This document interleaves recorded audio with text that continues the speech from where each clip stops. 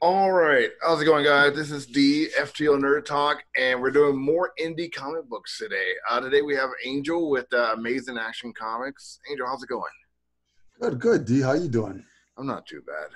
I'm not sure if you listened to my last podcast, but I like to throw in a couple of questions about your comic book, question about your company, and throw in some questions about the current trend in nerddom right now. So I may throw you some comic book questions that about like news and whatnot. I may throw out some stuff about some TV shows or video games. I hope you don't mind me doing Oh, that. sounds good to me. Right on. It just brings up that monotony of just talking about one thing the entire time. For sure. And there's plenty of stuff to talk about outside of or in Oh, the Nerd Kingdom. oh yeah, tons and tons. So tell me about Amazing Action Comics. How long have you guys been around? So we're going probably, I want to say, on our second year, like officially. Like Justin and I, we met about 2 years ago. And Justin Bartz, right? Justin Bartz, yes. And we met like all relationships are online now these days. Yeah, pretty much. Yeah, and so we connected with one another. We were both going through frustrations with actually the whole indie scene of, just trying to break into comics. And, as great as technology is, there's so much misinformation. There's a whole bunch of things that are convoluted, and there's a whole bunch of roadblocks that, people still need to hop over in order to get, their stuff published. Give me an example of that if you don't mind. Is Like that? an example of one of those hurdles that you're talking about. So if we're looking at the industry itself, you have, the big two, which everyone knows, Marvel and DC, and then Right. it popped up in the 90s, and they were like supposed to be like the biggest, uh, you know, forerunners for independent comics. Right, created by ex Marvel and DC writers and artists like Todd McFarlane, Jim Lee, Rob Liefeld, and Yep, the yep. like. Right, Valentino and, a lot of my favorite artists. Roger Cruz, I think, also joined along us out there, and Tony Daniel also is one of the few who joined along with those guys at Image. Yeah, Oh, yeah, I think later on, though. I mean, the last one was Robert Kirkman, who actually right. was a partner, the whole Walking Dead. Walking Dead thing that kind of like brought Image back when they were sailing after that whole big '90s burst. Walking Dead kind of brought them back into some kind of reverence. Yeah, Yeah, that was crazy. Like, I mean, that 90s bubble just kind of changed the whole shift in the yeah. industry. Comics in general. Yeah. And when they became like the it thing for a while as far as like independent comics, and it was so cool because I mean I was a big Todd McFarlane fan, still am. I mean, my first comic that I ever bought on my own, $1.95, was Spawn, issue Yeah. number one. And that's when I actually got into comics, is when Image actually started. I read stuff here and there before then, but when they came on the scene, I bought everything that I can get my hands on an Image.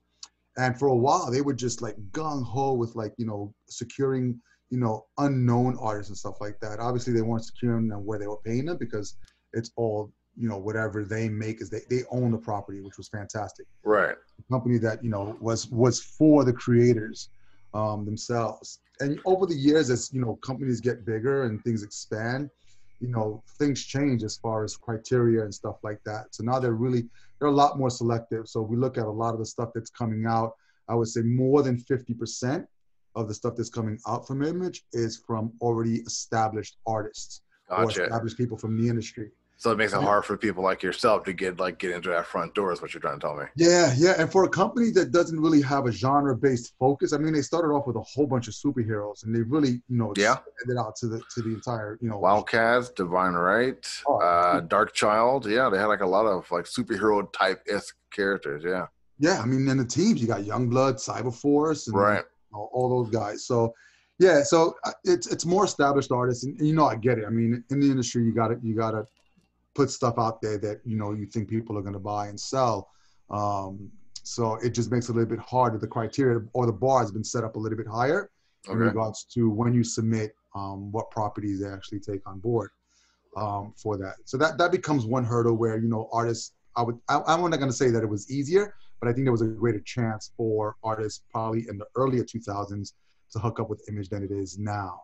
See, no, and you say all that. You say like about how people just wanted the superhero type characters, but I read your two stories, Shadow Breed and Red Hyena, and they both have like a superhero anti-hero type feel for them. Shadow Breed is more of a grifter cowboy type, and Red Hyena is more like a mercenary for hire with a suit of armor that she uses when she needs it.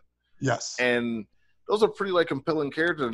They both have like their own type of identity to them. Also, what did you create these characters, or was it Justin who created I these didn't. characters? Yeah, this is all Justin Bart's world. I mean, he created it, comes out of his head. We've had really great dialogue back and forth in regards to creating this universe and expanding it. You know, there's been subtle changes, and it's been a really good, you know, back and forth with him, because before I came on board with him, he was pretty much solo, and he didn't have anybody really to bounce ideas off of. And you know, Right. when I first read the story and I saw it, I was really intrigued. I had my own book that I had been working on at that time, and I said, why don't we just, you know, at that moment we were kind of getting burned. He was working with another publisher that actually is not in business anymore, and I was shopping around for publishers for quite a bit. And I said, you know what, instead of, you know, trying to get published by other publishers, let's just do it on our own.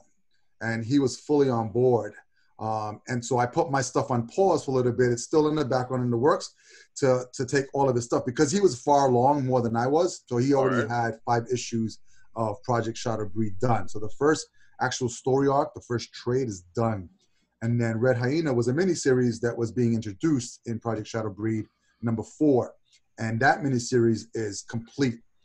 So we have a total of 8 books that are already done. So we're ahead of the game, and we just started at the very beginning of this year, actually in market. So about, I think, 10 or 15 stores that just picked us up. And these are stores that we just, you know, picked up the phone, we sent emails, and so a bunch of people, and, you know, they embrace that independent scene.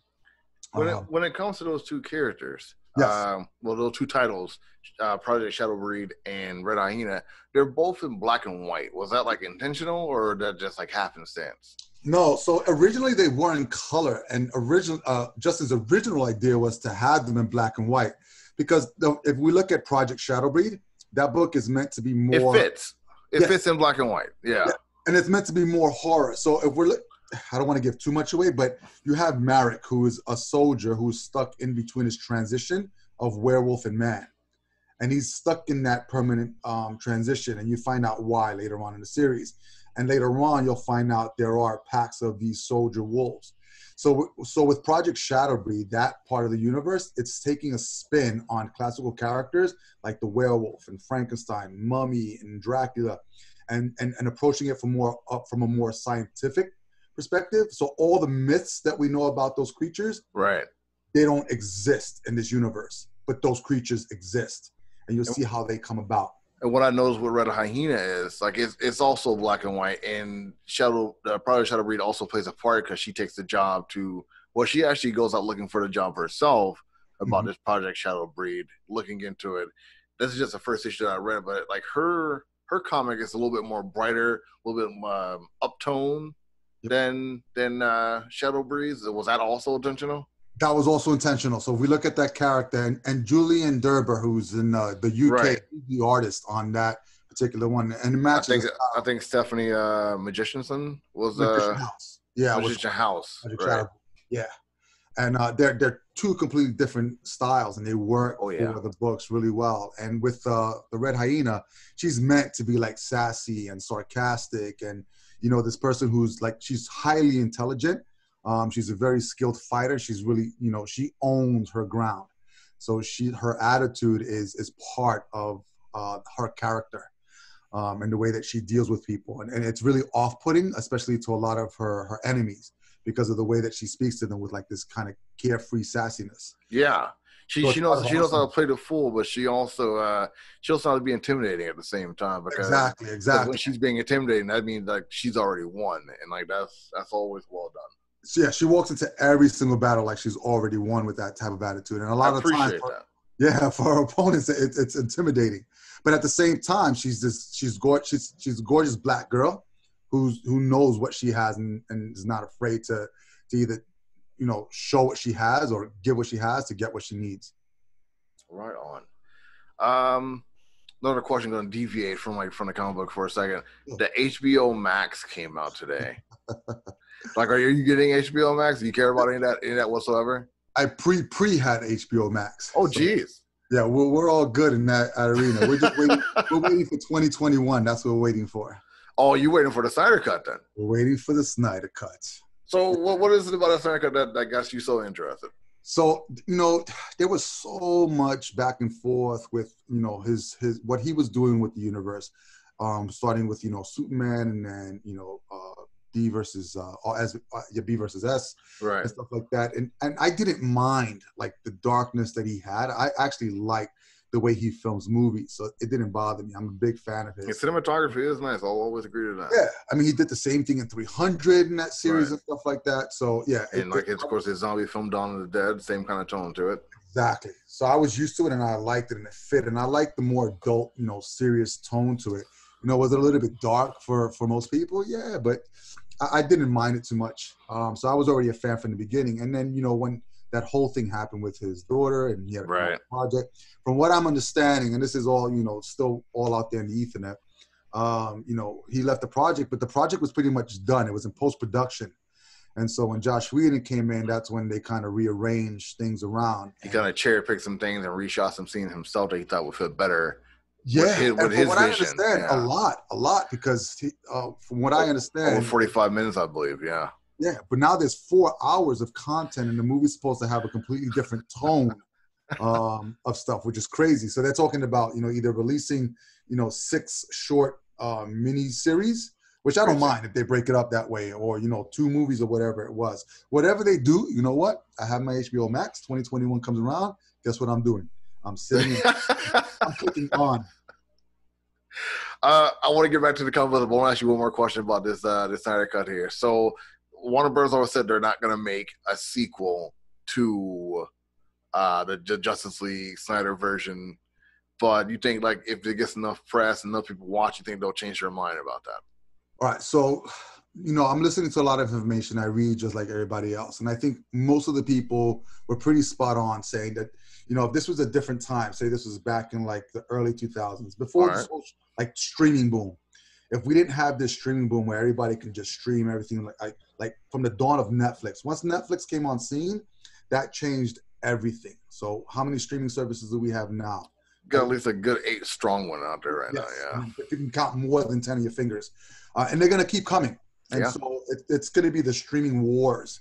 So I'm thinking, you know what? If the only way that this Snyder Cut happened is because the ability to be able to stream it online. Because it's still pouring, about $20, $30 million into it. Right. To actually finish it. So outside of that, with fan pressure, and you have, the right environment to kind of. You said that with some hesitation, fan pressure. Well, you know what? There was enough, and even Snyder himself, Zack Snyder, kept posting stuff like every other week. This is what I had done. This is what I had done. So I'm pretty sure he wants this movie to be done and finished because I think it was his baby. Yeah. I agree with you. I think the fact that this is happening is going to give him closure on that. But dude, I'm telling you, if there's enough buzz and there's enough fandom around what this version is, I can almost guarantee that there'll be a push for something to happen into the theaters. Now, this is the coolest thing that I heard today about what they could do. So if we look at, what they've done, instead of creating a universe of things, all right, there's already a multiverse. Right. So you have Nolan's version, which can be Earth whatever. You have Snyder's version, which can be Earth whatever. Then you have Matt Reeves' Batman is coming out. That can be Earth whatever.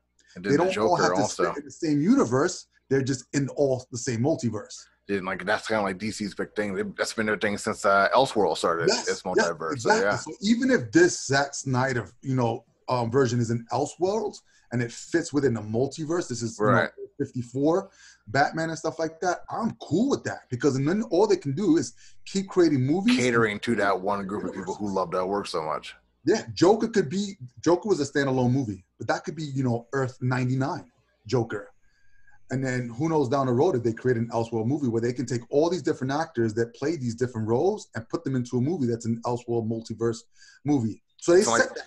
You sound like you're pumping yourself up for that. It's like you hype yourself up pretty high for this. It's funny because they set the groundwork for it, probably not even realizing it, but they're already ahead of the game to do something in a multiverse that Marvel hasn't done because they were late on the game for playing that 10-year run it. Marvel did. But what they slacked, they also made up for by like making everyone happy in their own separate type of universes. No, I get you. Yeah. I mean, Shazam was great. You know, Wonder Woman standalones are great. The Right. Aquamans are great. So, and you know, they didn't interact, but they did acknowledge the other existence of. And that was the cool part. Like I didn't need to see them like commingling with each other, but like the fact that like they all know about each other made it pretty interesting. Yeah. So there's so many great things that can come out of this, and you know, with HBO Max coming, and I streaming for us for the next generation is everything. I mean, these guys we grew up in a generation where you had to sometimes get up to turn the channel on the TV, or you only had, you know, less than 25 channels to choose from. And now these kids these days, they have everything. I mean, they don't even have to watch live TV. They can watch it anytime they want. It's literally on demand. On demand. It's beautiful. The potential is endless for what they can do. And since we got so deep inside of it, I want to move back to your comic books just for 1 second. You mentioned that the character inside Operation Shadow Breed is part werewolf, I'm guessing lichen, part human. Mm-hmm. And I read like in the first issue that he transformed a person into one thing when he was another one. He had like this lucid type trip thing going on, transformation. Is he pretty much like a hunter? Is what I'm gathering for this. Like, can you tell me about that, or like that kind of hush hush? Right no, yeah. So I mean, most of the stuff comes out in that first arc, so it's all cool. So think of a soldier wanting to do the best thing that he can, which is serve his country, and then just hops into this program that allows him to be sort of like a super soldier. Okay. You got this experimental serum that's being used, and you have this a relationship between the military and the U.S. government, the CIA agency, and they've got this serum that's developed that allows them to turn ordinary humans into these werewolf creatures. But they still have their human abilities and stuff like that. They can still speak. They just have like enhanced speed, but they actually turn into literally werewolves. Huh. Now the serum is really important because the serum, you find out where it comes from later, that allows them to be able to do this stuff. And you find out like he's not a first generation of these werewolf soldiers. He's kind of like the second or third. So by then the formula has already been, you know, it's done. It's been formatted. It's safer for those. So you find out what happens to those guys that actually were first generation werewolves. How about this? So since we're gonna figure out what this formula does and like where it came from, how long it's been around, is knowing that information gonna open up the world of like this universe for more titles to come out? Hell yes. So right now you have just Project Shadow Breed, which is like a flagship that starts everything. It's the basis of the universe. And then you have Red Hyena, which is going to be another section of the universe. And then we already have up to, I believe, Justin, we were going over today. He's got up to issue 20 already written out. We've got it planned out. Julian Derber, who did Red Hyena, he's actually doing issues 10 through 15. I myself am doing issues 6 through 10. So I'm doing the next volume. And then Julian's hopping onto the volume after that. And what we're doing right now is actually just finalizing what particular characters look like and traits. So we've got those character setups, and then we're right to the drawing board to finish off, you know, all the way up to issue 20. And by the time you get to issue 20, which is going to be the 4th arc, I believe, then it's going to open up the universe even more to these other characters that are being introduced. So you got 4 volumes sitting and waiting to be put out there for everyone to read, and like you still got maybe another 2 or 3 more volumes after that waiting to be put out also. Like, so you guys are full cylinder story-wise on this. You just gotta get the art to catch up with you, then print those bad boys out. Correct. Wow. So we're ahead of the game. I mean, we've got 2 books now. We've got I have a book sitting on the burner right now that's my story that I'm hoping to get out either by the fall or early 2021. Anything you can tell us about it? Yeah, it's actually called Guardian City, and it's about a demon who is seeking asylum in our dimension. And his whole first story arc is about her going through the process of how she got to our dimension and who she's seeking asylum from. All the while, she's being protected by this organization called the World Order of Saints, who kind of just protects Guardian City, and it talks about where Guardian City comes from. It actually sits off the coast of the east coast of the U.S. It's a separate island. So she's a reality jumper. She's a reality jumper, yeah. But you find out why she's come to this dimension and stuff throughout the book. Is it the same universe as Shadow Breed and Red Hyena, or is it like a separate story? So originally it wasn't, but then when Justin and I met, we had so many ideas going back and forth. Let's just throw it all in the pot, man. Just throw everything we can into the pot. So yeah, so eventually the universes will touch one another. That's cool. Do you guys have a name for the universe? Not yet. That's still all early stage stuff. I mean, that's probably going to be like, mid 2021, late 2021. It's like you guys just wanted to come to you, then you don't want to force it. Yeah. Like a lot of stuff has just come organically with us just having, because we have a weekly meeting every week and just that go. That story sounds amazing, by the way. Like the story you just told me sounds really good. Yeah, and that's only one angle of it because like my head is about to explode because we have so many ideas and we just got to get it out. And all the while, so what's really unique about us is because we're still doing all the groundwork when it comes to the layout, the stories, the books themselves, but then we're also taking the business side of it as well. So being able to reach out to stores, we have to make sure that the books are going out and being shipped for whoever's ordering them. I mean, all the stuff like that, like a distributor like Diamond takes care of, we're doing ourselves. And we're doing it at a pace where we can handle, because we had reached out to so many people. And, as much as I would love to, be in 200 or 500 stores nationwide, logistically, we wouldn't be able to handle it. And doing it smaller, it also makes it a little bit more personal with your readers. Like, like the people who are buying it actually are reading it and like they're absorbing it instead of just putting out all these issues and they sit like in back boxes. They just sit like in the back of comic book shop, things like that. So yeah, which sucks because I got my comic shop and I'm there twice a week helping out and stuff like that. So I know what the back end of that looks like. So I mean, this industry just has so many pieces and puzzles to it, and it's cool to be on the publisher side, on the artistic side, and on the retailer side, and see how everything is kind of cohesive and how it works all together. So you got some experience like with how comic books are distributed towards people and how shops distribute like their comic books towards their customers as well. So you get like a good forward view of both of those angles. Yes. And it's funny because every comic shop, even if they're within, a 5-mile radius, they have their particular customers and they have their particular, what they carry on the shelves. Every comic shop you walk into has a distinct feel. And you can get that feel as soon as you look on the shelf. You can tell what kind of shop.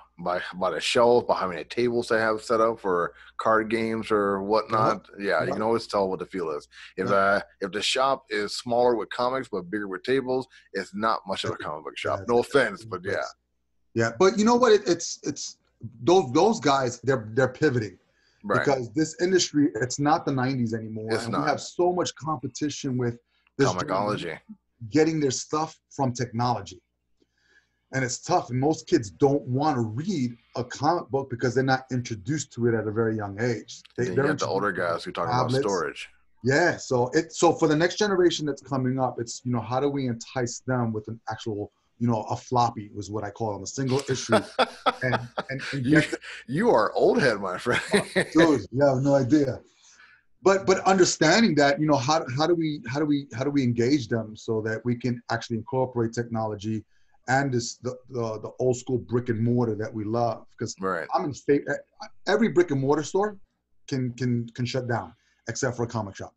So I don't care about like retail for clothing and stuff like that. You can get your hands on, but to walk into an actual comic book shop, hold the book in your hand. There's no feeling like it. I agree with you. Dude, yeah, just to hold it. There's no feeling like it.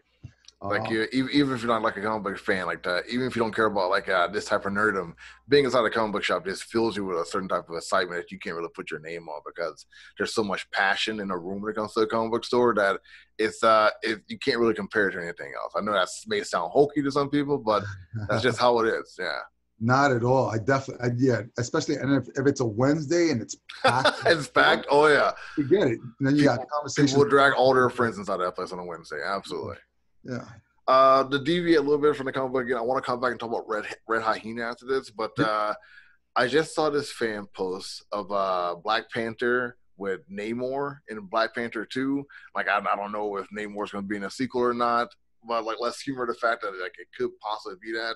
And the poster had Luke Evans as Namor, not a person that was cast in Namor. That's just me talking. Yeah. Who would you possibly cast as Namor if he was in the sequel to Black Panther? Dude, they already messed that up. You know that, right? In what way? Because Universal owns the Namor character, or? Nope. Jason Momoa. Oh, yeah. Dude, he would have been the best. Yeah. So anybody that looks like him in that respect, dude, he looks like Namor. He looks like a Yeah. Namor. He has like those eyes that are like very intense. Yeah, you just got to put some wings on his feet and he's good to go. And just have him keep on saying Imperious Rex over and over again. You're good to go. That's it. So honestly, I can't think of anyone else that would probably be a good Namor. You know, I was thinking the same thing also. Like, you know what? They already put him as Aquaman, so I can't really say, you know, Jason Momoa is this. But well, I mean, look at Chris Evans was in Fantastic Four, and he was Captain America. Jeez, you're right about both of those things. So you never know. I mean, but it's like it could happen, but then with this whole thing with Amber Heard that's going around, so like it could have possibly changed around. You never know in the future. But yeah. Like I feel like they Marvel screwed the pooch for not signing Momoa to that role instead of having him at Iron Man.